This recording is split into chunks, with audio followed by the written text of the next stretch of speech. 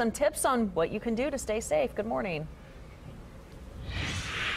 Good morning. Yes, we are heeding our own warnings and waiting for our time here with you indoors, but we are going to step outside to talk about prepping your vehicle for this cold weather. So let's assume you're going to head out the door prepared like I am with a coat and hat and gloves. There are still some things you want to have inside your vehicle in case of a really bad situation. So pack yourself a winter kit. This is something you could keep in your garage or basement at other times of the year, but keep it in your trunk the whole winter season. It should have some blankets, extra clothes, gloves, some snow and ice scrapers, a first aid kit. It's a good idea to have a flashlight, and also some hand and foot warmers, and even a few snacks in case you're stuck somewhere for a long time. Also, keep an eye on your tires in the winter season. Check them for air pressure as well as the treads. Some tires that handle well in spring, summer, and fall might not really be able to handle those winter elements, so you want to make sure that those are ready for the snow and ice.